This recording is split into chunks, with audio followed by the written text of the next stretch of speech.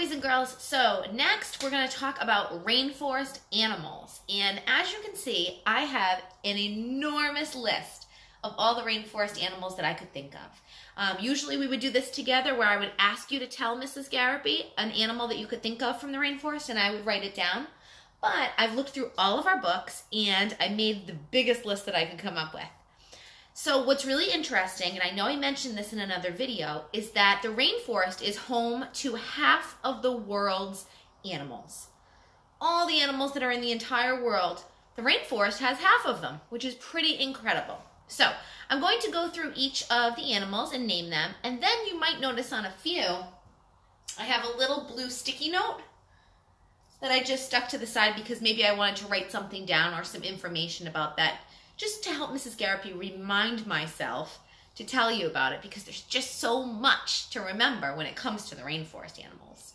All right, let's get started. So the first one I have listed is a jaguar. Have you ever seen a jaguar in a video before? Awesome. Jaguar starts with a J. Next is an ocelot. Can you say that? Ocelot. Good. An ocelot is in the cat family, and it kind of looks like a leopard or a cheetah, but it's not as big. So an ocelot, think about a cat. I know, Max, you have a cat, right? Actually, no, you have a couple cats. So think about Max's cat when he shows them to us on Fun Friday videos, and pretend there's two cats put together in one body. So about, you see my hands? About this big. It's a smaller cat, and they love to hang out up in the treetops. They just love to relax in the trees. They have all those cool spots on them. Okay, so that's an ocelot. Next are monkeys. There's lots of different types of monkeys in the rainforest, okay? A tapir. So I wrote down a tapir is actually an animal that looks like a combination of a horse and a rhino put together. So think about what a rhinoceros looks like. Oh, he's big. Kind of round, he's got that big head and a horn. And then think about what a horse looks like.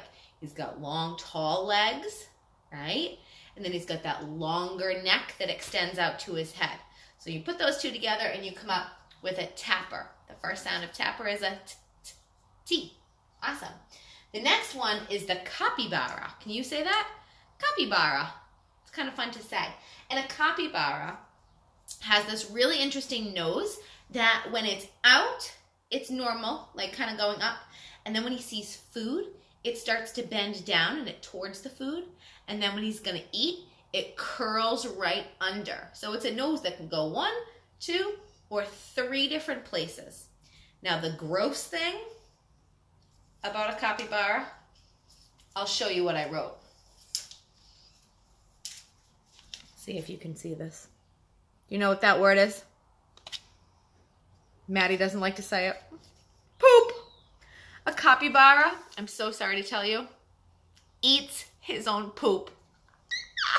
Can you imagine? Disgusting. But some animals just do what they want out there in the rainforest, and a capybara is one of them. All right, the next is the okapi. Can you say that? Okapi. Some people say okapi, okapi, like tomato, tomato. Okapi, okapi. Now, these guys are so cool looking. I almost thought about drawing it when I made my little illustration for you a few more slides later. But you are welcome to draw this one. It's really interesting. So think about what a zebra looks like, right? He's got 4 legs. He's white with black stripes on him. And then think about what a horse looks like. A horse has a long neck, brown head.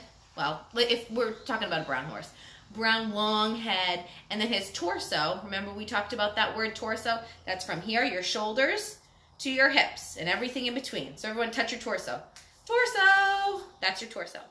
A horse's torso is all usually the same color. Well, with these, so cool. They are half and half. So can you see that it looks like a horse? It's got a long neck and his whole torso is the same. And then when it gets down here to his legs, his front 2 and his back 2 legs, all 4, look like a zebra. Isn't that amazing? Look, here's him standing. You see, you'd think he's a horse, and then you're like, hey, what's up with that horse's legs? They look like a zebra. If you just looked at his head, you would think he was a horse with a couple of horns sticking out on the top. Look at his tongue. Isn't that interesting? So, so neat. Now, an octopi's tongue can actually, you wouldn't expect this. Are you ready? I have my tape measure again. It could be 17 inches long. So picture this. Oops. Picture this. 17 inches if he stuck his tongue out. It'll go all the way that long. Mrs. Garapies is not that long, is it? Isn't that funny? So he's got zebra legs, he's got a horse body, and he's got a 17-inch tongue. Such a cool animal. And you would only find them in the rainforest, which I love. All right. Other things you'd find in the rainforest. Ants. Lots of ants. You'll find, there's a few of them. There's poisonous ants. There's leaf cutter ants. So they go and they bite all around the edges of a little leaf, and then they take a piece, and you'll see like a whole family or a whole group of the ants marching, and they all have a piece of a leaf with them. And it might all be the same leaf that they worked on, and they took it all apart, and as a group, they all moved that leaf back to their little home. Cool. All right. And if you see ants, there's got to be an anteater nearby, right? Okay, so what's really interesting about an anteater, you can find them in a few places, but they are in the rainforest. An anteater's tongue, remember, an anteater, he has no teeth in his mouth. He has that long, skinny snout, and coming out of it is a tongue. Do you want to see how long his tongue can be in order to get those ants? Are you ready?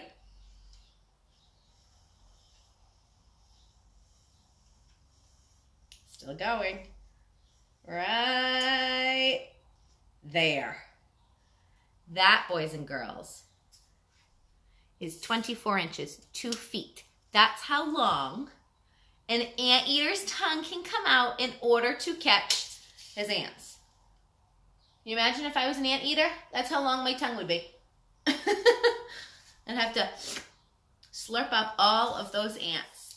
That's very long. Very, very long. All right, the next word that I have written down is a snake. Now, we know there's lots of snakes in the rainforest, right? There's all different colors of the snakes. There's skinny snakes, and there's very wide snakes. A few kinds are the boa constrictors, and those are the ones that will wrap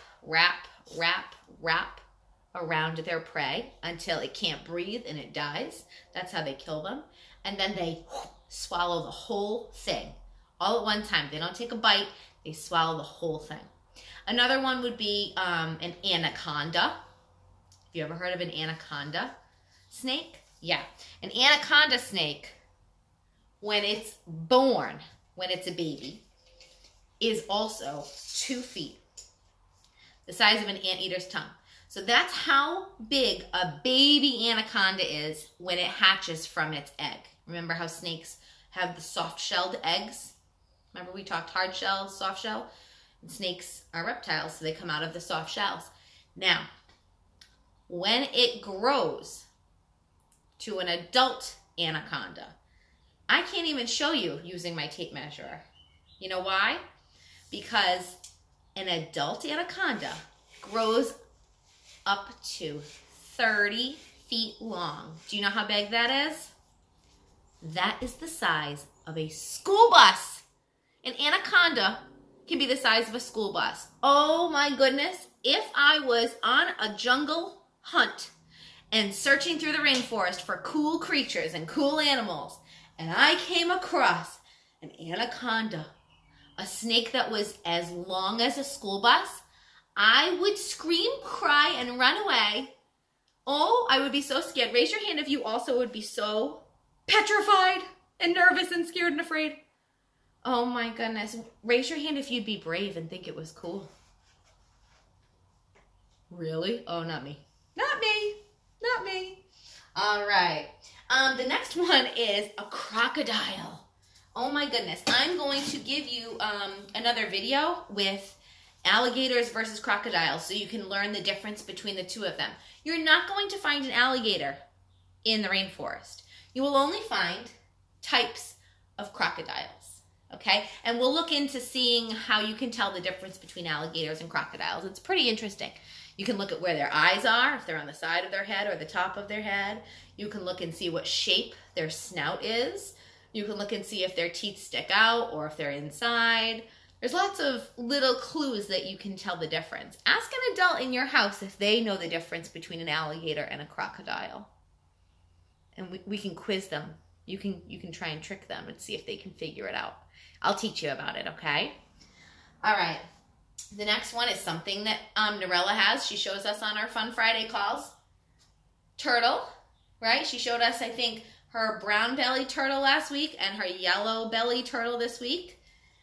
Turtle and a tortoise. We learned the difference between turtles and tortoises already, but you can actually find both of those in the rainforest. Next is an armadillo. Have you ever seen an armadillo before? He's brown. He's like this. He has this shell on him, almost like a tortoise or a turtle. And it's interesting because there's all different pieces, almost like a fan. And then when he gets nervous or scared, he curls up into a little ball and his shell protects him in a circle. And that's how he keeps himself safe from any predators that might try and eat him. All right, next I have birds. I have a little reminder here about there's so many different types of birds out in the rainforest. A few that we'll see in books and videos are parrots, that macaw parrot, which is beautiful, the red, the blues, the yellows on his feathers. A toucan with that big, giant, cool beak, right? That's super, super hard. They can crack nuts with them. Really cool. Hummingbirds. We know that there's so many flowers, beautiful flowers in the rainforest, and hummingbirds go to drink the nectar. What else? Oh, sloth. We know that sloths are very slow. They like to use their claws to wrap right around onto a branch or a vine, and they hang upside down to sleep. There's honey bears. You're going to see honey bears in one of my favorite books that I read to you. It's a rhyming book. Bats. Another thing that's like a sloth where it hangs upside down to sleep. And he's nocturnal. You don't see a bat in the daytime in the rainforest, only at night. Frogs. We know that poison dart frogs. We've seen them before, especially the blue ones. We talked a lot about that when we learned about frogs earlier in the school year. The interesting fact about the poison dart frog is that it has so much poison in it. Remember, he has that bright, bright color to warn others, don't eat me, I'm poisonous. He has so much poison inside of him that he could kill 20,000 mice. Isn't that crazy? That's a lot of poison that he has inside his little body. Poison dart frogs are probably this big. Okay? Interesting. All right, next up is the chameleon. We've read about chameleons before as well. They have bodies that can change colors. A lot of people think that they change their colors so that they can blend in and that they do it on purpose. But we learned that chameleons will change their colors to protect themselves. And it goes on their feelings. If they're feeling very nervous, they will change their colors. Something else we learned is whenever they would fight with each other, remember there was a few branches in one of our books, we thought it was so funny, they would only fight with chameleons that were the same as them. So they wouldn't fight with a different type of chameleon, only their own type, and they would fight with each other and change colors, which was pretty funny. Chameleons also, they're not that big, but their tongues are 17 inches long. It's crazy. It's a crazy, crazy thing to have long tongues if you're not even that big. Next up is the iguanas and the geckos and the lizards. We've learned a whole lot about them when we were talking about reptiles versus amphibians, so we already know about them. Otters, you'll see a lot of little river otters in the rainforest. The Amazon rainforest is the biggest one. It's pretty funny because you guys probably know the word Amazon from where you shop, right? Amazon comes and delivers stuff to your house. But the Amazon, which is in South America, is the biggest rainforest in the world. And the Amazon rainforest has an Amazon river going right through it. And there's lots of river otters that happen to be swimming around in there. Also in the Amazon River, you will find piranhas. I remember that Noel enjoyed drawing a piranha when we learned about oceans. And a piranha fish, they tend to swim together in a school. And they are the fish that have big teeth, which is pretty unusual. You don't find fish with teeth, but piranhas have big teeth. And they look for blood in the water. So kind of like how a shark can smell blood, piranhas are the same way. All right, we also have listed here butterflies. There's over 20,000 different types of butterflies in the rainforest, and they're all so beautiful. I think I'll draw one today. And the last one is a tarantula. Do you know what a tarantula is? Tarantula is a spider. A big spider. Mrs. Garapy's not a fan of spiders. A tarantula spider can be 10 inches wide. Can you imagine walking through a rainforest and you come across a spider that goes from here to here? Ah! No, thank you. All right. I'm going to say each name and I want you to repeat after me. Are you ready? Here we go. Jaguar, ocelot, monkeys, tapir, capybara, okapi, ants, anteater, snakes, crocodile, turtle, tortoise, armadillo. That was a lot. All right, repeat after me. Birds, sloth, honey bear, bat, frogs, chameleon, iguana, gecko, lizard, otter, piranha, butterflies, tarantula. Awesome job listening to this whole video. I know it was a long one, but we've got so many animals and creatures that are in that rainforest. More than half of the world's animals are found in this ecosystem. Great job, everybody.